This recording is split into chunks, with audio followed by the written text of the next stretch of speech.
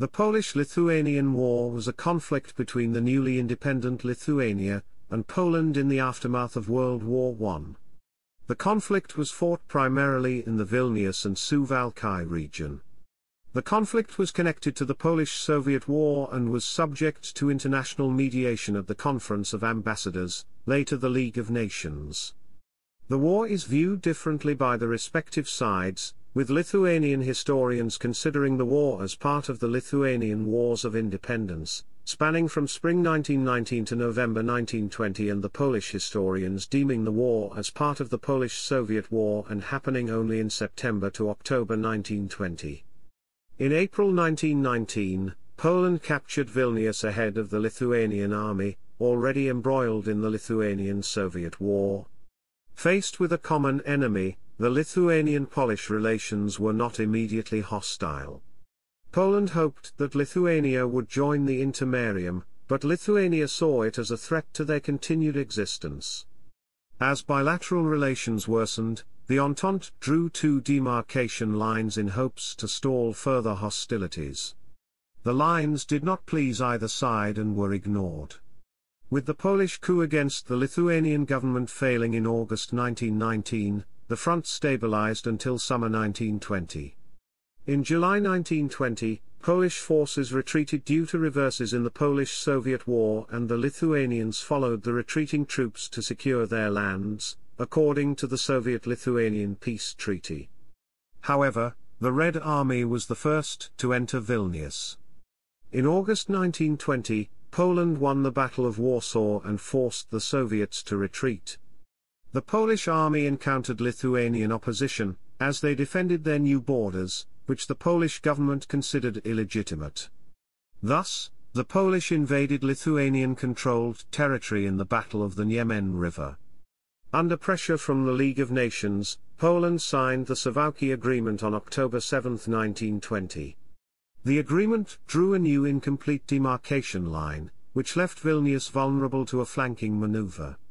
The next day after the Suwałki Agreement, on October 8, 1920, Polish General Lucjan Zeligowski staged a mutiny, secretly planned and authorized by the Polish Chief of State Józef Pilsudski, unbeknownst to the lower ranks. Zeligowski's forces invaded Vilnius, but further advances to Kaunas were halted by the Lithuanians. Zeligowski proclaimed creation of the Republic of Central Lithuania with its capital in Vilnius. On November 29, a ceasefire was signed. The prolonged mediation by the League of Nations did not change the situation, and the status quo was accepted in 1923. The Republic of Central Lithuania was incorporated into Poland, as the Vilno Voivodeship in 1922. Lithuania did not recognize this acceptance and broke all diplomatic relations with Poland.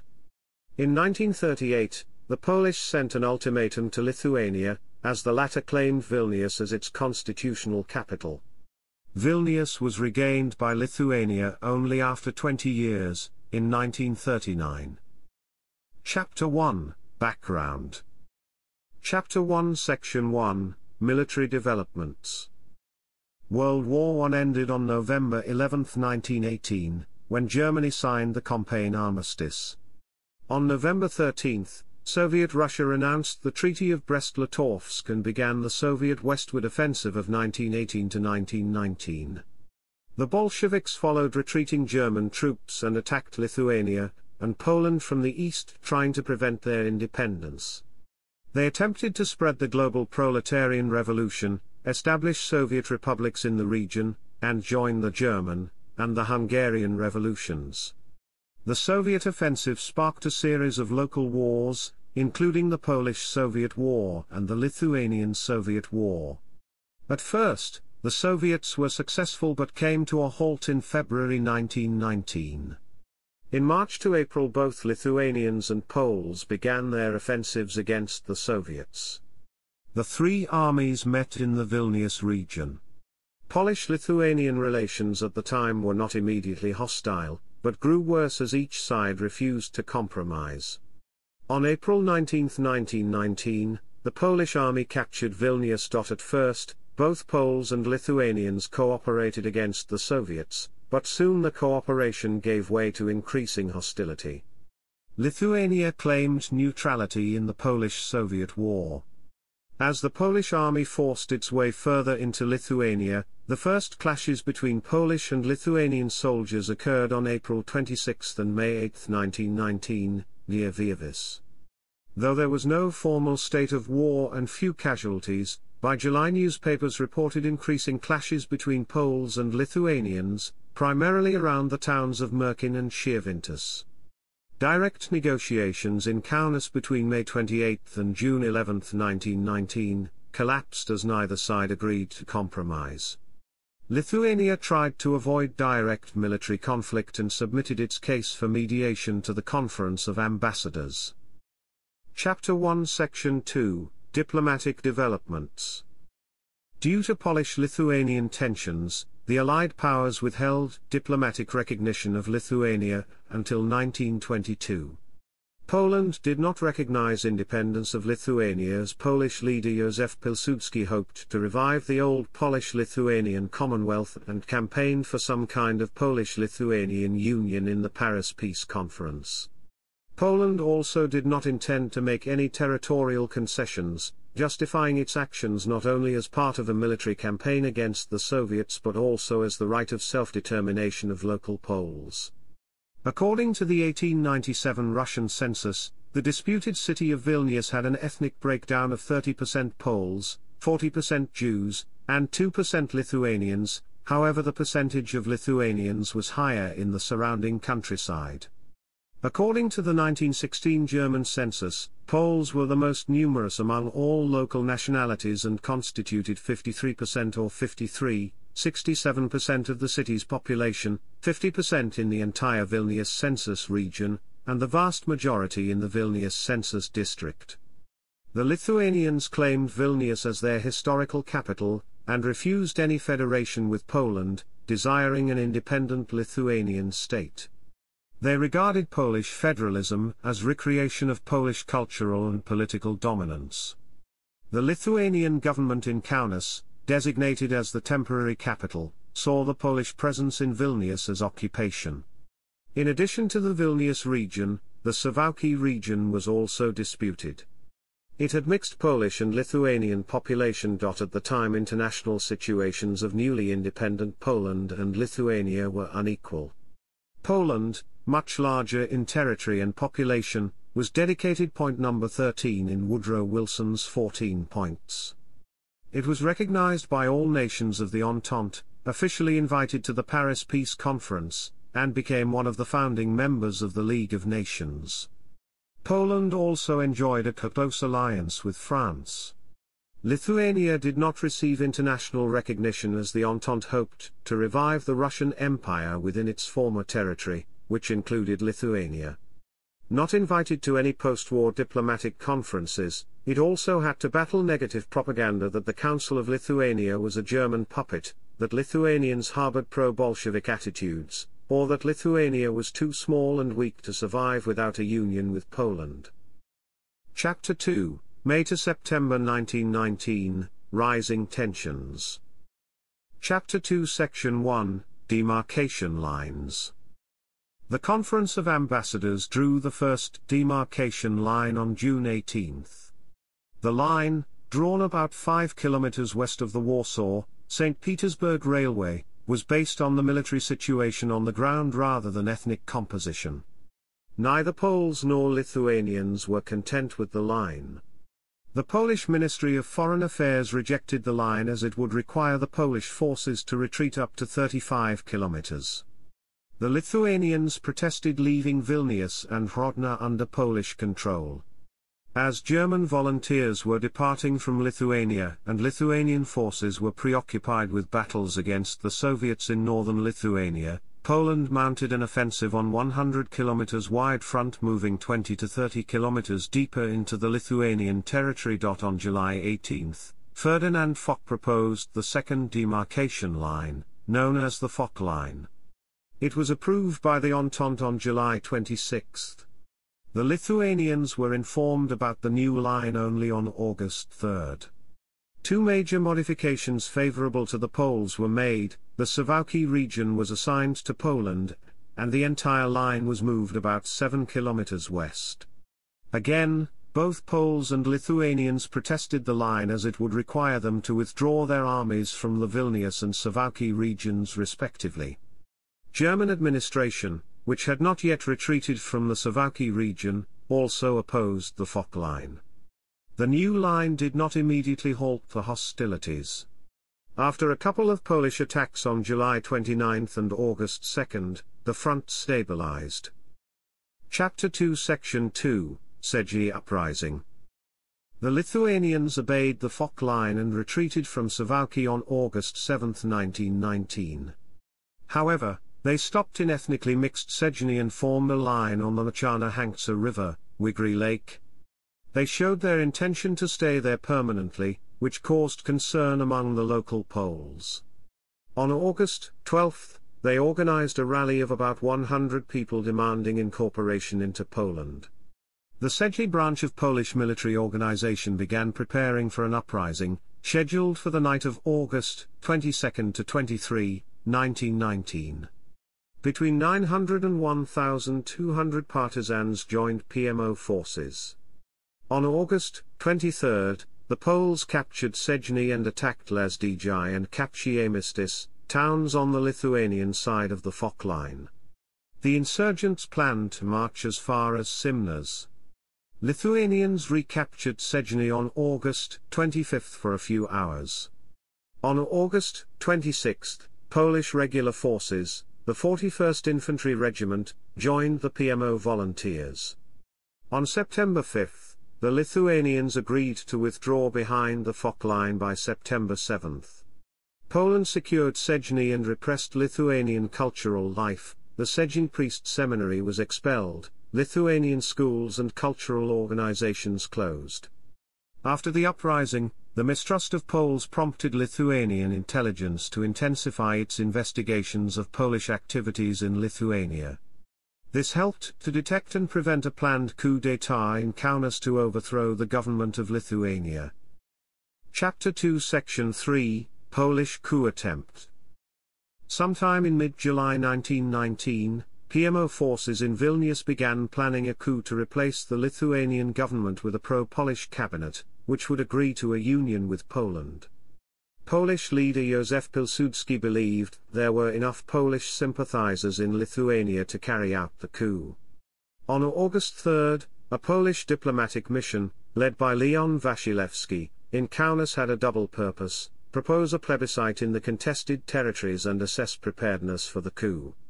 On August 6, the Lithuanian government rejected the plebiscite proposal, stating that the disputed territories constitute ethnographic Lithuania. PMO planned to capture and hold Kaunas for a few hours until arrival of the regular Polish troops, situated only some 40 to 50 kilometers east from the city. The coup would be portrayed as an initiative of local population to free Lithuania from German influence while denouncing any involvement of the Polish government. Polish newspapers ran a propaganda campaign claiming that the Council of Lithuania was simply a German puppet. The coup was initially scheduled for the night of August 27 to 28 but was postponed to September 1. Lithuanian intelligence discovered the coup, but did not have a list of PMO members. Lithuanian authorities began mass arrests of some 200 Polish activists, including some officers of the Lithuanian army. Kaunas was declared under the state of siege. Polish press saw mass arrests of Polish activists to whom no charge can be ascribed other than being Poles as proof of systematic anti-Polish policies of the German-ridden Lithuanian government. PMO was little affected by the arrests and scheduled another coup attempt for the end of September. However, Lithuanians obtained a full PMO membership list and liquidated the organization in Lithuania. Chapter 3, September 1919, June 1920, Minor Incidents. After the failure of the coup in Kaunas, there were numerous small border incidents. On September 19, 1919, Polish troops attacked Gelvonai and encroached towards Ukmerge. On several occasions fights broke out regarding strategically important bridge over the Sventoji River near Vepre. In October, when main Lithuanian forces were deployed against the Bemontians in northwestern Lithuania, the attacks intensified. Poles captured Salakas on October 5 and attacked Kapsiemistis on October 12. The front stabilized, but harassment of border guards and local villagers continued throughout late 1919 and early 1920. In March 1920, the Poles attacked along the railroad stations in Kalkuni and Tilmantas. The situation was investigated by British and French observers and reported to the Entente. The situation somewhat improved only in late spring 1920 when most Polish troops were deployed in Ukraine during the Polish-Soviet War. At the time Lithuania faced a severe budget crisis. In 1919 its revenue was 72 million while expenses reached 190 million German marks.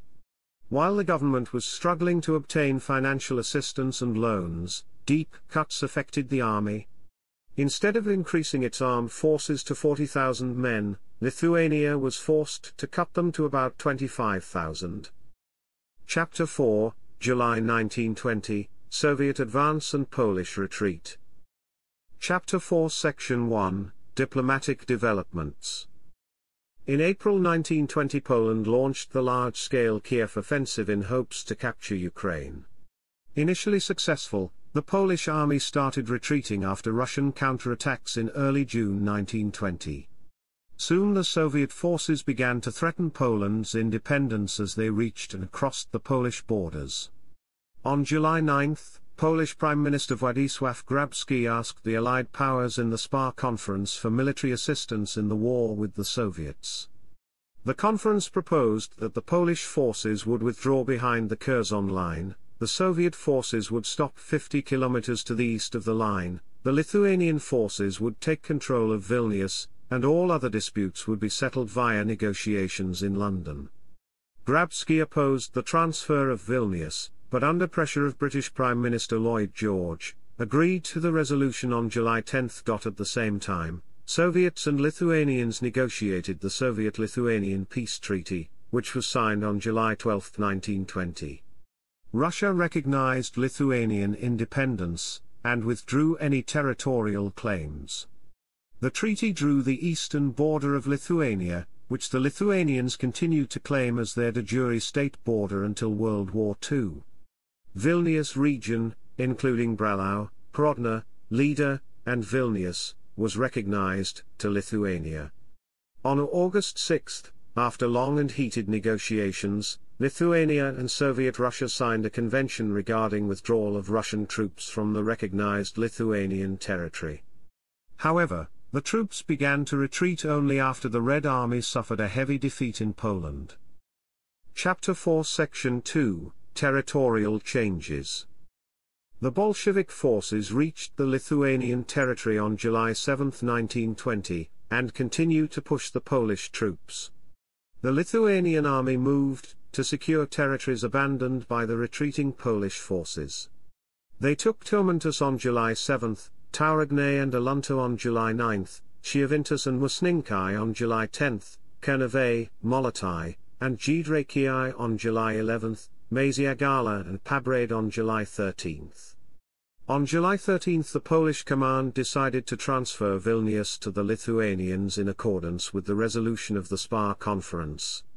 Lithuanians moved in, but their trains were stopped by Polish soldiers near Kazimierzyce.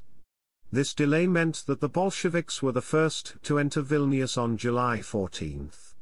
By the time first Lithuanian troops entered the city on July 15, it was already secured by the Soviets. Poland sought to have Russians in the city as it would create much less complications when Polish army counterattacked. Despite the peace treaty, the Soviets did not intend to transfer the city to the Lithuanians.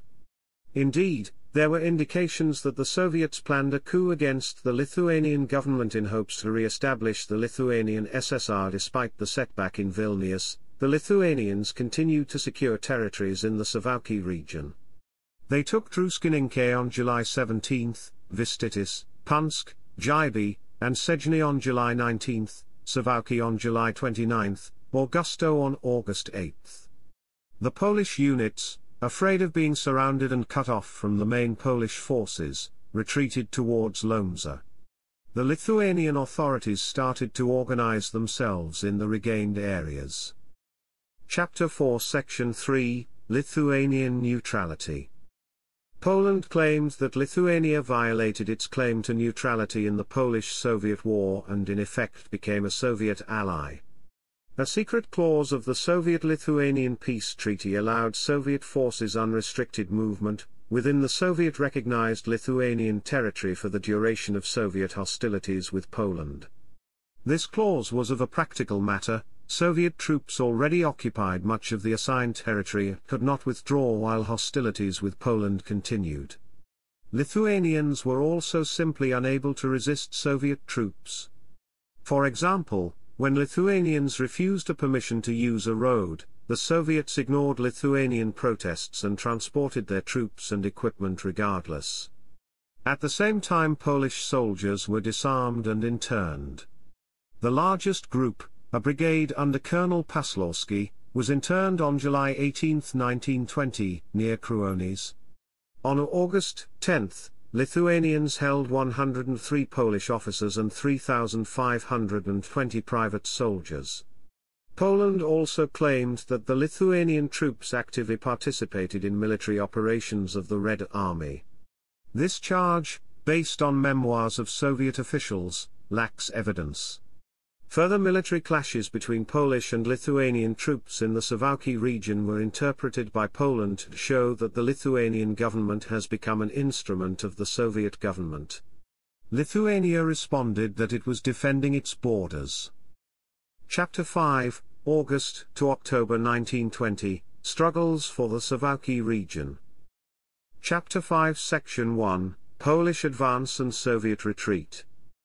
The Russians suffered a great defeat in the Battle of Warsaw in mid-August 1920 and started withdrawing. They handed over Vilnius to the Lithuanians on August 26. The Lithuanians hastily made preparations to secure the border, as determined by the Soviet-Lithuanian peace treaty. The soldiers were ordered to maintain neutrality, avoid hostilities and intern any Soviet or Polish troops that would cross the border. On August 26, a Polish delegation, led by Colonel Mieczysław Makiewicz, arrived in Kaunas to negotiate the situation.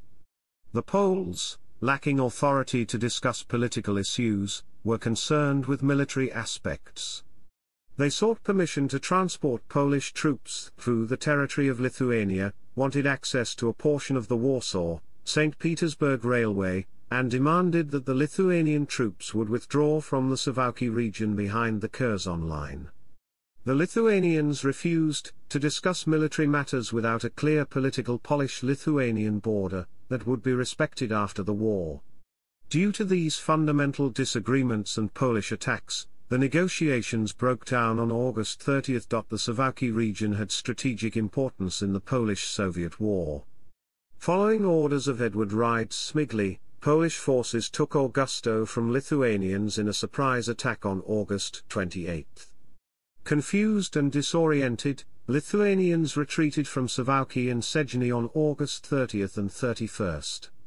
The Lithuanians reorganized, gathered their forces, and organized a counterattack to defend their border on September 2. The goal was to take and secure the Augusto-Lipsk-Rodno line.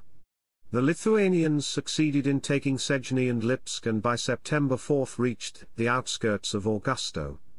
On September 5, the Poles counterattacked and forced the Lithuanians to retreat. On September 9, the Polish forces recaptured Szegny, but the Lithuanians pushed back and regained Szegny and Giby on September 13 and 14. Pending direct negotiations, hostilities were ceased on both sides. Chapter 5 Section 2, Direct Negotiations and League of Nations. On September 6, Lithuanian Foreign Minister Juozas Pureikis proposed direct negotiations in Marijampolė. On September 8, during a planning meeting of the Battle of the Niemen River, the Poles decided to maneuver through the Lithuanian-held territory to the rear of the Soviet army, stationed in Hrodna.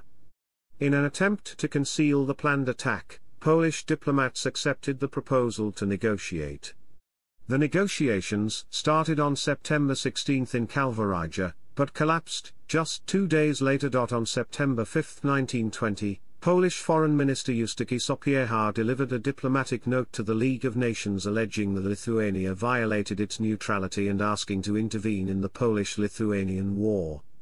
The League agreed to mediate, and began its session on September 16. The resolution, adopted on September 20, urged both states to cease hostilities and adhere to the Curzon Line. Poland was asked to respect Lithuanian neutrality if Soviet Russia agreed to do the same. Also, a special control commission was to be dispatched into the conflict zone to oversee implementation of the resolution. It was clear that the League had only a narrow goal to prevent armed hostilities and not to resolve the underlying territorial dispute.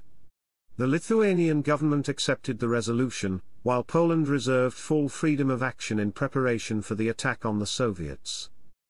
Chapter 5 Section 3, Battle of the Niemen River. On September 22, 1920, Poland attacked Lithuanian units in the Suvalkai region on a wide front.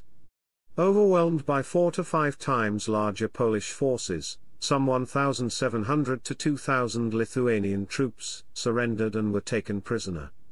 Polish forces then marched, as planned on September 8, across the Niemen River near Druskininke and Merkin to the rear of the Soviet forces near Hrodna and Lida. The Red Army hastily retreated. The Lithuanians had limited intelligence warning that such an attack might occur, but chose an inadequate defensive strategy and spread their forces too thinly along the entire Polish-Lithuanian front without sufficient forces to protect the bridges across the Niemen. This attack, just 2 days after the resolution by the League of Nations to cease hostilities, put more pressure on Poland to settle the dispute peacefully. On September 26 that the Poles captured Hrodna, and the Polish foreign minister proposed new negotiations in Suwałki. The Battle of the Niemen River drastically altered the balance of power. Vilnius, in Lithuanian hands since August 26, was now exposed to a Polish attack. Indeed, the Poles had already decided to capture the city and used the negotiations in Suwałki to stall and buy the time necessary to make preparations. The Lithuanian side was ready to give up the Suwałki region in exchange for Poland's recognition of the Lithuanian claims to Vilnius. Chapter 5 Section 4, Suwałki Agreement. The negotiations between Poles, led by Colonel Mieczysław Makiewicz, and Lithuanians, led by General Maksymierz Kach, began in the evening of September 29, 1920. Both sides agreed to an armistice, but only to the west of the Niemen River. Fighting to the east of the river continued around Marcinkonis, Zervinos, Perloja, Isisks. The major point of contention, both diplomatic and military, was the train station in Varina on the Warsaw-St. Petersburg Railway. Major Lithuanian forces were still concentrated in the Suwałki region, and moving them to protect Vilnius without the railway would be extremely difficult. Fighting east of the Niemen River ceased only on October 6, when Polish troops had already captured the train station in Varina. Negotiations regarding the demarcation line were difficult. In essence, the Lithuanians wanted a longer demarcation line to provide better protection for Vilnius. The Poles agreed only to a short line in order to provide the planned attack on Vilnius with space for operation. The Polish delegation was also stalling to buy time for necessary preparations for an attack on Vilnius. While Vilnius was not a topic of debate, it was on everybody's mind. On October 4, the Control Commission, sent by the League according to its resolution of September 20, arrived to Suwałki. The Commission, led by French Colonel Pierre Chardigny, re-energized the negotiations. On October 7, at midnight, the final agreement was signed. The treaty made not a single reference to Vilnius or the Vilnius region. The ceasefire was effective only along the demarcation line, which ran through the Suwałki region to the train station in Bastyuni. Thus the line was incomplete, did not provide protection to the Vilnius region, but indicated it would be left on the Lithuanian side. Chapter 6, October to November 1920, Struggles for the Vilnius region. Chapter 6, Section 1, Zeligovski's Mutiny. Polish Chief of State Józef Pilsudski ordered his subordinate, General Lucjan Zeligovski, to stage a mutiny with his 1st Lithuanian Belarusian Division in Lida, and capture Vilnius in fait accompli. The rebellion had two main goals: capture Vilnius and preserve Polish international reputation. The League of Nations was mediating other Polish disputes, notably over the Free City of Danzig and Upper Silesia, and direct aggression against Lithuania could have hampered Polish bargaining positions. While the Polish side officially held Zeligovski to be a deserter and did not support him, Poland provided logistic support, including munitions and food rations, to his units. Zeligovski also received reinforcements, when, according to the official version, the mutiny spread further among the Polish troops. His initial attack was secured on both sides by two Polish armies. The Zeligovski's mutiny, in planning since mid-September, began in the early morning on October 8, 1920, just few hours after the signing of the Suvalkai Agreement. A provisional agreement was made in the Polish-Soviet War, which freed up Polish units for the attack on Lithuania. As part of the ruse, Zeligovski wrote a note to Polish command announcing his mutiny and expressing his disappointment with the Suvalkai Agreement. He claimed that his troops marched to defend the right of self-determination of local Polish population. Chapter 6, Section 2, Capture of Vilnius and Other Military Attacks. The Lithuanians were not prepared for the assault. They had only 2 battalions, stationed near Jezionai and Rudninkai along the Merkys River, shielding the city from Poland. Their main forces were still in the Suvalkai region, and to the west from Druskininkai and Varina. Without the railway, Lithuanian units could not be easily redeployed to protect Vilnius. After it became clear that Zeligovski would not stop in Vilnius, commander of the Lithuanian army Silvestras Žukauskas, who had recently taken the position on October 6, ordered the city evacuated on the afternoon on October 8. They left the city's administration to Entente official Konstantin Rybol. First Polish units entered the city around 2:15 p.m. October 9. Zeligovski entered Vilnius evening the same day. He was enthusiastically greeted by city's inhabitants. He did not recognize Rybol's authority and Entente officials left the city in protest. On October 12, Zeligovski proclaimed the independence of the Republic of Central Lithuania, with Vilnius as its capital. The name aligned with Pilsudski's vision of historical Lithuania, divided into 3 cantons: Lithuanian-inhabited Western Lithuania with its capital in Kaunas, Polish-inhabited Central Lithuania with its capital in Vilnius, and Belarusian-inhabited Eastern Lithuania with its capital in Minsk. Further developments of other cantons was prevented by Polish National Democracy, a party opposed to Pilsudski's federalist ideas. Zeligovski's units continued to advance. Territories east of the city were taken without resistance while Lithuanians defended in the west. Zeligovski took Svensnys and Rudisk on October 10, Nemenčine on October 11, Lentvaris on October 13, Rykantai on October 15. The front somewhat stabilized on the southern side of the Neris River, but fighting continued on the northern side of Neris. October 18, Lithuanian army begun failed counteroffensive trying to retake Vilnius. When Polish cavalry maneuvered towards Riza, it learned from local population the location of the command of the 1st Rifleman Division. On October 21, the cavalry raided the village and took the entire command prisoner. Left without their commanders, the Lithuanians retreated and Poles took Maziagala and Pabas. Zeligovski at this point offered peace negotiations, but was refused by Lithuanian command. On October 26, another cavalry raid captured Dubingiai, Giedraikiai, and Zelva and threatened Ukmerge. However, Lithuanians counterattacked and took back Zelva on October 30 and Giedraikiai on November 1. For a while, the front stabilized. On November 17, the mutineers began a major attack. They planned to capture Kaunas, thus threatening Lithuanian independence, by encircling the city from north through Širvintas Ukmergė Jonava and Žydraičiai Kavaskas Kėdainiai. Zeligovski's forces were about 3 times larger, 15 Polish battalions against 5 Lithuanian battalions. One cavalry brigade managed to break through the Lithuanian defense lines near Dubingiai, reached Kavaskas, and continued towards Kėdainiai. However, Lithuanians were successful in stopping an attack towards Ukmergė near Širvintas on November 19. About 200 Lithuanians maneuvered through swamps to the rear of 3 Polish battalions. Attacked from the front and rear, some 200 Poles were taken prisoner while others retreated. The Lithuanians continued to attack and captured Žydraičiai on November 21. On the same day, a ceasefire was signed under pressure from the League of Nations.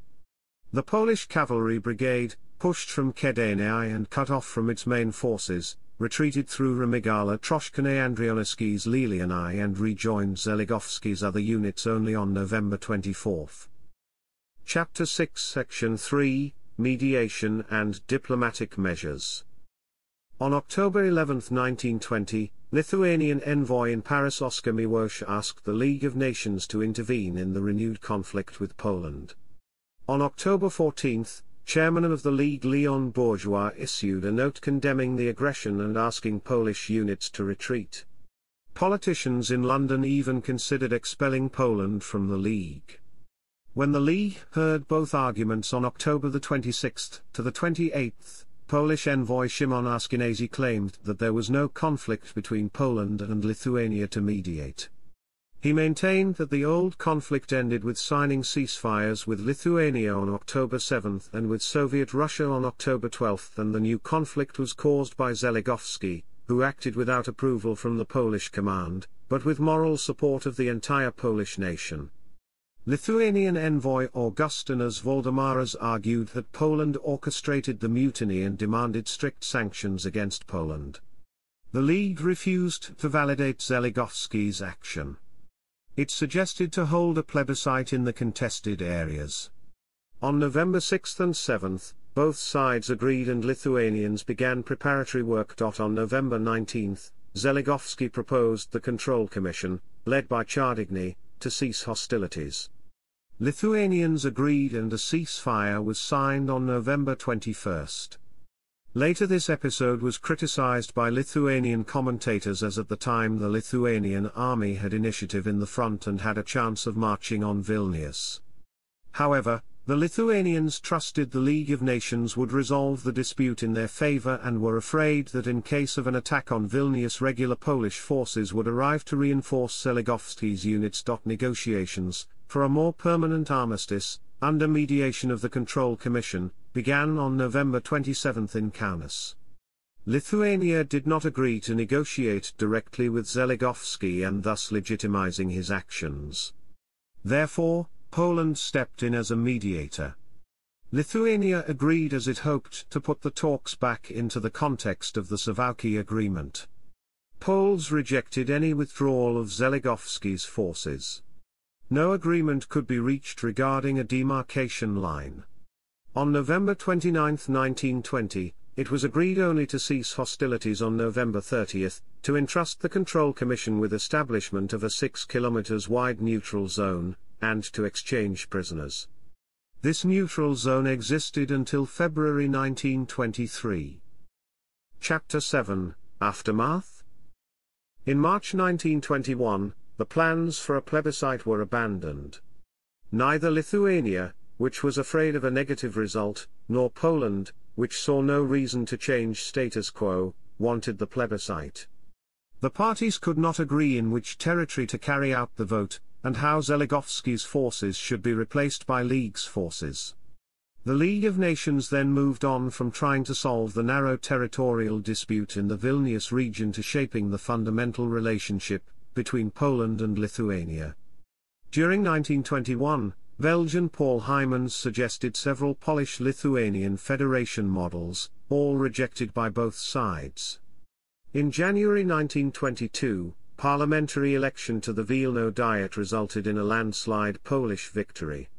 In its first session on February 20, 1922, the Diet voted for incorporation into Poland as the Vilno Voivodeship. Polish Sejm accepted the resolution of the Diet. The League of Nations ended its efforts to mediate the dispute. After Lithuanians seized the Klaipėda region in January 1923, the League saw recognition of Lithuanian interest in Klaipėda as adequate compensation for the loss of Vilnius. The League accepted the status quo in February 1923 by dividing the neutral zone and setting a demarcation line, which was recognized in March 1923 as the official Polish-Lithuanian border. Lithuania did not recognize this border. Historians have asserted that if Poland had not prevailed in the Polish-Soviet War, Lithuania would have been invaded by the Soviets, and would never have experienced 2 decades of independence.